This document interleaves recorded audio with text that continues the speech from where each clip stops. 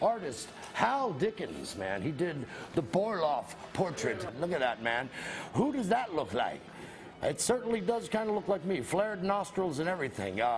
You can see more of Hal Dickens' work at hauntedhowl.com. It's just like me.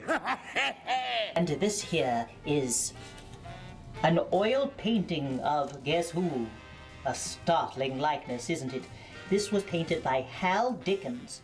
You can write to him at the following email address if you want to speak to him about his artwork. All right?